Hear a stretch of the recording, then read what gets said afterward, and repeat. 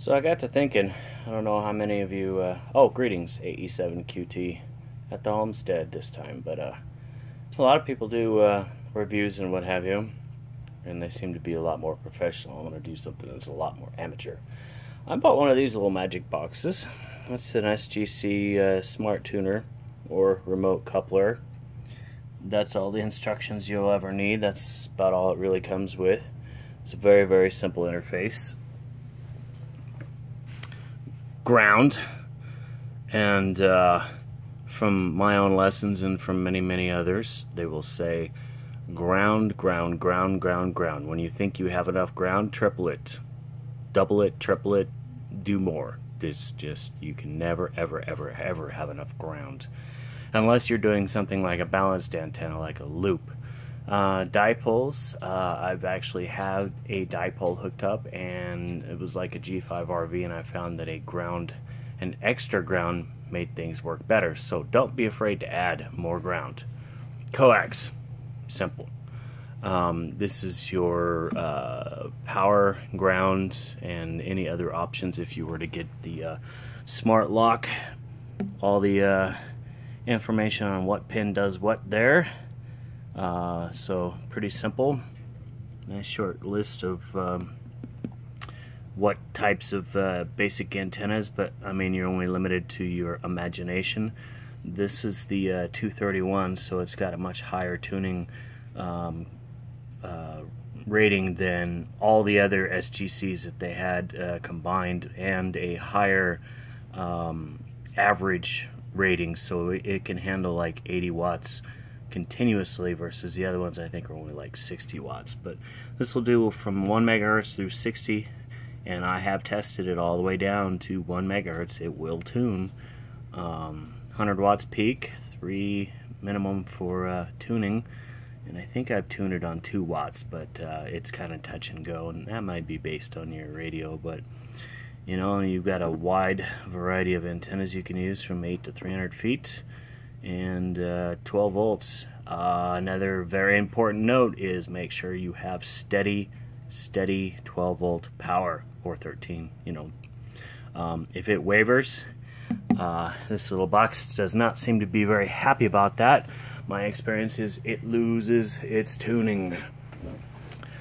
Yes, we love QRZ. So we're just gonna kind of roll through all the bands real fast, nice and simple. Now, antenna is shown on one of my other videos, but I have that tuner hooked up outside, and crap ton of wires, probably 400, somewhere around 400 feet, maybe a little less, between 300 and 400 feet of ground radials. Half of them are buried in the ground, and the other half are actually in the air.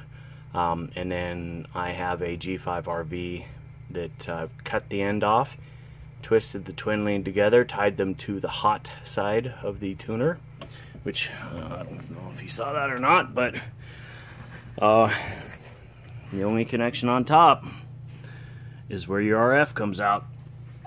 So it is very simple. Ground, coax, power for activating all the tuning devices inside. So G5RV, that's basically just a T-shaped wire, 25 feet in the air, with between 200 and 300 feet where the ground. A lot of people have problems with 160 tuning it. So we're looking at is your relative signal, relative power, ALC, compression, SWR, the important one right there, and then just how much power your radio's consuming. I've got this turned way down. AE7QT. Boom. 1-to-1. Let's slide this up. I know it doesn't usually need that much to change SWR, but it was so fast it didn't really even see it, but about a 1.5, 1900-ish, somewhere in there. Boom. That thing tuned.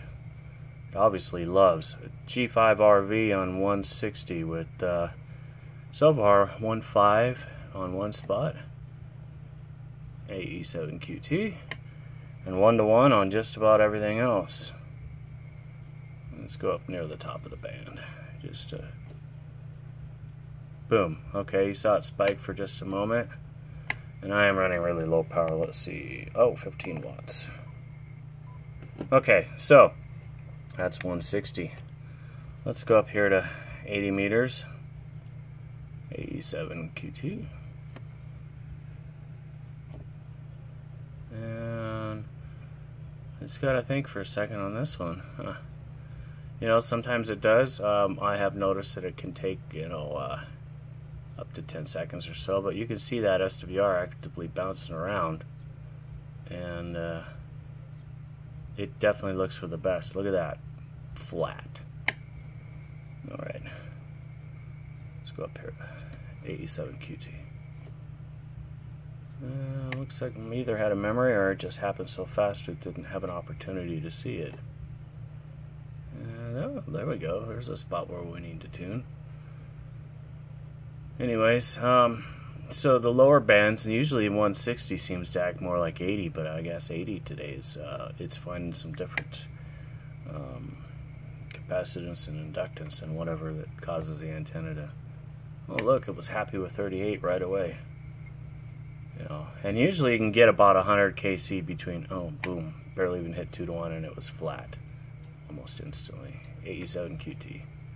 I'll go down below the band edge a little bit. And usually even on ready you can see if anybody's talking. So there it is, flat. Alright, and there we go.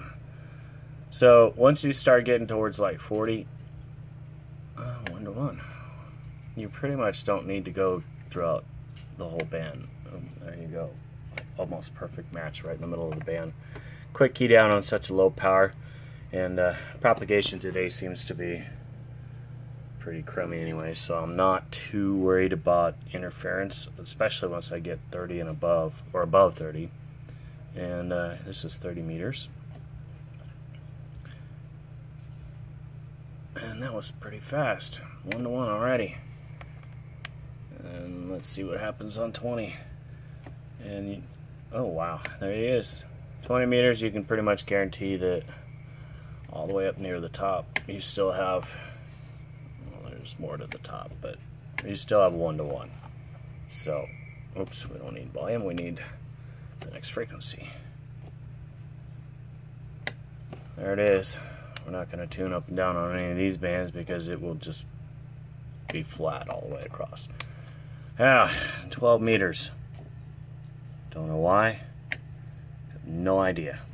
Don't look for a second. We're gonna. I'm sure you know what I did.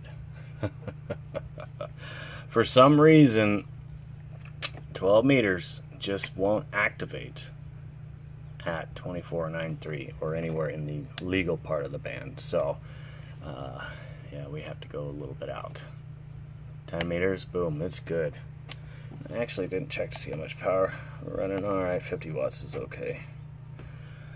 So, boom, 1 to 1 on 6 meters, and as far as I know 6 is not open, so I'm not causing any problems otherwise, because I've got 2 preamps on. You'd see that S meter moving.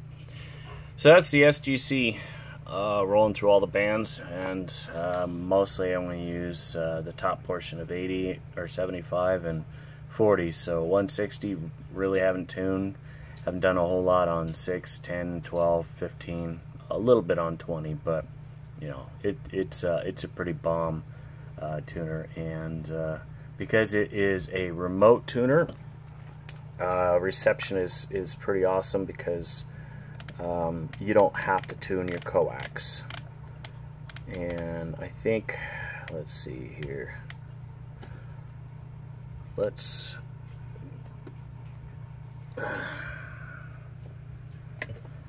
I use AM most of the time because it's such a much lower. Let's go to, I think 268, there's usually a net going on right now. That's the Ohana net, I believe.